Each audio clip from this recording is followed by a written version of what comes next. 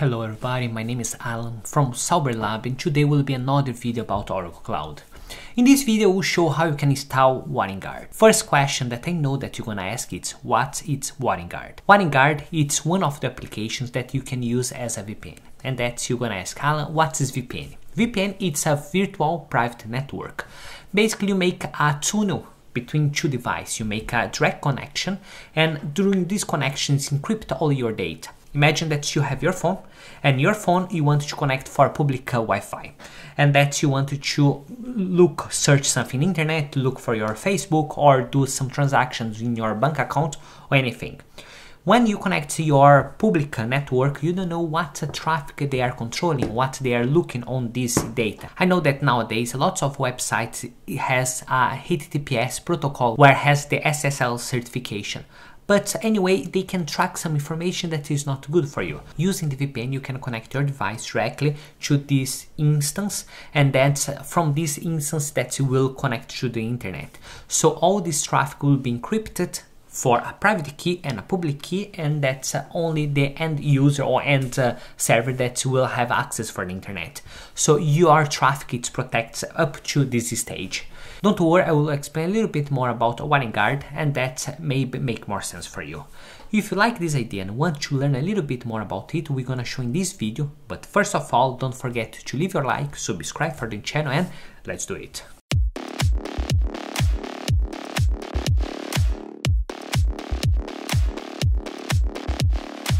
Okay, before we start to show how to do the installation, let's go to the base and understand what is Wireguard. Wireguard is a fast, modern security VPN tunnel. What this means? It means that through the cryptography, they create a tunnel between your device and your server.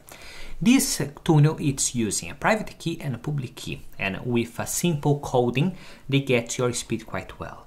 I don't say that this Wireguard is the only option for VPN, but in my view, it's one of the fastest one. In a future video, I intended to show what's the difference between the OpenVPN and the Wireguard. But let's try to understand first how to install the Wireguard. As well, Wireguard promises for you a high performance with a low requirement for the system. It means that different for the OpenVPN, you don't need to have a really powerful system to run quite well. Of course, all the time that you're gonna use a VPN will have a drop of speed and will have an increase of latency, because basically it's not going from your device directly to the internet, but to go to your device to the server where you set up the Wireguard, and from the server then will go to the internet. Have this one in mind. Now we can come in our virtual machine that we create in our instance of Oracle Cloud. Here I'm using a Ubuntu as operating system and I have only one core, 408 megabytes of internet and 1 gigabyte of RAM. So we'll have a little bit limited. I try to use this initial system only to try how fast is it and how will be working more or less. I will try to put in my phone later and try to connect it and compare the speed between Wireguard activate and Wireguard not activate at all. Before we start to do any setup and open our SSH and start to set up our system, we need to open some ports. The only port that we need to open is the port 5180. So I come here. Here I open my subnet and my default security list. And what port that we need to set up is this one. If I put it, I need to set up port 51820. Protocol that will be set this port will be UDP. Don't try to do TCP because it will not work at all. And then the source, I put all the source. If you want to limit it only for that specific machine, okay, it's fine. You can put the correctly source that you want. And the description I put Wireguard. You can leave empty, but I only put Wireguard for know what I'm doing. Have this one, I can come back in my instance and open my put and start to set up my connection. To set up my connection, I will need to put my user that I'm using. In my case, I'm using the Ubuntu server, so my user will be Ubuntu. As well, my IP address that I'm using, and here don't forget to add your private key. Otherwise, you're not allowed to access your server. So have everything set up. I come here, open. First time that I open my machine, there will appear this message. I can go yes, and now I have my server open. Okay, I just opened my page. Here it's my usage. This machine has been created, so I will not be able to show how you can do using the Pi-hole, the same thing that I showed in the last video, but I will explain the principle, how you need to do what, the next direction that you need to put when you are doing the installation. First thing, let's log in as a root. So sudo sum, and now we are root. We can clear this page, and that we're gonna run apt get update for we update our list. So this one, they will download all the information and see everything that's needed to be updated. Okay, once that appears, this message that it's done the update, so we're gonna run upgrade. Remember, this second stage will take a little bit longer because it will do upgrade all our system. When they ask, you are sure that you want to continue, put yes, enter, and we're gonna wait. I think that will take around 5 minutes, so we come back in some minutes. Once that appears that the upgrade has been complete, we can clear our page, and that's now we can start the installation for the Wireguard. To do the installation for Wireguard is really simple. We're gonna use this code curl https install pivpn.io/bash. You're gonna ask, Alan, it's not the same installation steps that you're gonna do if you want to install in a Raspberry Pi, and I say yes, exactly the same, but work well, so why not use the same? And if work for ARM and work for ADM system 86 64 bits, why not use the same system? It's only save time and it's great. So we're gonna run this step, and that's we're gonna see what's the next step that is required. Automate installation. This installer will transform your Raspberry Pi into an OpenVPN or a Wireguard server. Don't worry, it's work for 64, 86 bits and an ARM system. I'm only using this Raspberry Pi script because it's really easy and work really well, so why not use it? You always can install the Docker. Inside the Docker you can install this application, Wireguard OpenVPN, or you can install directly in Ubuntu. But why do it if this system work much better and easy? So let's do this way. We're gonna put enter, and they ask, you need to set up a static IP. Why they ask it? Imagine that you set up that the IP for this VPN will be 11111. In the future, you change for 22222. And that's you try to access 1111 and they don't find any server because your IP address changed. So to avoid it, it's interesting to have a static IP. But don't worry, because we are installed in an instance of Oracle, they never change the IP address. Once that you create this instance, they will be permanently this IP address until you decide to delete this instance and create another one. Once you do it, yes, of course, the IP address will change, but until it happens, will be always the same IP address. So you don't need to worry about let's set up a dynamic DNS or let's try to set up a static IP because they already static IP. So we can put enter and they will appear this information. One thing that's interesting that I didn't realize, they say that Amazon, you need to configure a static IP always or set a elastic IP. So I think that they looking for this installation when you are trying to install the AWS. So I presume that if you want to install in any VPS, not necessarily only Oracle Cloud, but if you want to install in most of VPS, this installation will work without problem as long as you set up the correct ports to be open or close. So we come here and put OK, and they say that now we can start to install the local user. Remember, if I'm using the Oracle Linux, you need to put OPC. If you're using the Ubuntu, you need to put Ubuntu. So we can select here and put space and enter. Now they will ask what mode that you can install. In this video, we're gonna install Wireguard. Next video, we're gonna install OpenVPN. Will be really simple, really similar, but will be a little bit different.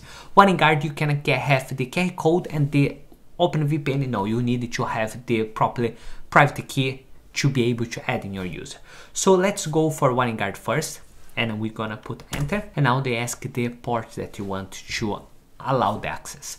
Remember, if I'm using the standard port 51820, I don't need to change it. I already allowed it to the access, and you're gonna ask, Alan, it's not dangerous to allow always this port because everyone knows that if you have Wireguard, you are using this port.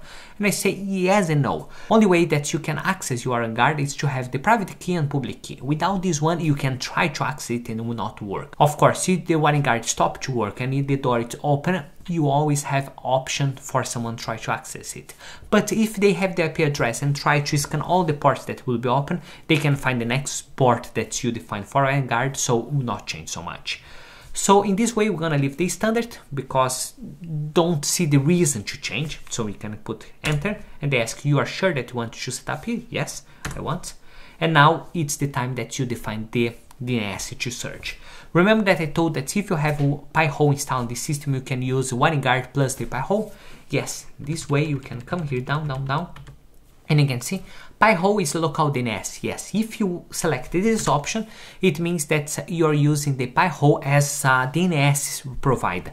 The Pi-hole will block the add-ons that you don't want, and when you connect for the WireGuard, you don't need to do anything else. They already go WireGuard, Pi-hole, internet. So you're gonna have AdBlock integrate for this system. But in our case, because I did install the Pi-hole initially, I will come here in my Cloudflare because it's one of the applications that I like more, and I will put enter. Now they ask what IP address that you want to set up. Remember, if you're using dynamic DNS, if you're using a machine that change all time your IP address, yes, you need to set up a dynamic DNS. You can use the doc DNS or Cloudflare to set up a dynamic DNS. With this dynamic DNS, you come here in the DNS and that you set up your IP address, and that's all the time that will change this IP address. But in my case, because it's Oracle Cloud and this one and my instance will never change my IP address, so I'm totally confident to leave this IP address.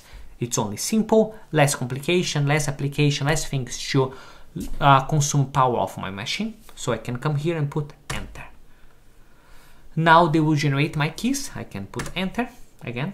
You want to set up unattended updates? Yes, I want to set up this unattended update. I want to allow it because if they release a new update and I don't follow periodic all the updates, my machine could be in risk for an invasion. So it's better to do it. But of course, it's not perfect. You need to set up a periodic reboot. It's simple to do, but if you want, it's better to do a periodic reboot, look like once a week or once a month to do it, or you can do manually, depend your needs. So I come here and put OK, and they will say, you want to do it? Yes, I want to do it. They say it's all done, installation complete. For you add a user, you need to go pivpn add, or if you want more help, you go pivpn help, obvious, no? And then you can start to set up your users. So let's put OK. And they ask, you want to reboot your system. I suggest you to reboot in this stage, but because I'm only showing you guys, I don't need to reboot it because I don't want to lose this time. So it's totally fine for me. I put no, and now I just finished to install my WireGuard. For I add my first user, first I will clean my page, and now I put pivpn add. And now they ask what user that you want to add. My case will be Sauber-Lab, and I put enter. Now I just create my user Sauber-Lab. So I can check my user. I can come here and buy VPN QR code. But before I do it, I will reduce the size of my letter because last time that I tried to do it with this size 24, they didn't work. So I come here and I will reduce the size for 20. At least my QR code will appear. I put apply. So now I can put pivpn QR code and put enter. Now I have my user client Sauber-Lab. I put 1 and enter, and here my QR code. I will put a little bit up for be able to copy all my QR code. Now I can come in my phone and try to add my WireGuard. To add my WireGuard is really simple. Here's the page for the WireGuard. I put add, scan for QR code, and I select it. It's because it's a big QR code and it should go really back in my phone, but it's fine. Sauber-Lab, and I put save. And if I open my configuration, he is not activated yet. I have my public key here, my public key for the user, and here my IP address. So let's try to see if it's working. I can see that I have a receive date and a send date. If they don't appear this both field as a receive and send data, it means that it has not been connected properly. You need to review the ports that you did set up properly. If they only appear send data, it means that nothing's receiving, so something's wrong. If I open up the speed test, they already appear that Oracle Cloud is my provider, so I can come here and put search internet. They will take a little bit until they start, and let's see, I have a ping of 19 milliseconds, and my speed will be around, let's see. Yes, just confirm my ping will be 90 milliseconds. I have a download of 42.9 and my upload for 43.8. But what represents it for myself? Because I don't know my initial speed of internet. So now I will deactivate my Wireguard and try to run this speed test the same way. Okay, I just deactivate my Wireguard, so I don't have any VPN connection. I only connect to the Wi-Fi. So now I can check my speed. What I'm using the Vodafone. So I will go here and put go, and let's see what results that I have. So now I have my results. I can see that my ping is 30 milliseconds. My download speed is 253 and my upload speed is 224. So we'll put on the screen. In my right side will be my Wireguard activate and my left side will be the Wireguard deactivate. In this way you can have an idea what's the drop speed. But let's see what's it's the performance of my server. If I open here my instance again and come here for the metrics, I can see what was my bottleneck. And for me, don't think that I have any bottleneck because my CPU was not used 100%, my memory utilization was not using 100% as well, and my disk writing, nothing was using my 100%. So I don't understand what is the bottleneck for this Wireguard. So guys, I hope that you like this video. Remember, this Wireguard is really useful if you want to simulate that you are in that network, or at least protect your traffic or protect what you are doing if you are using the public network. If you like this video and you think that you're gonna apply for yourself, don't forget to leave your like, consider to subscribe for the channel, and see you next time. Bye.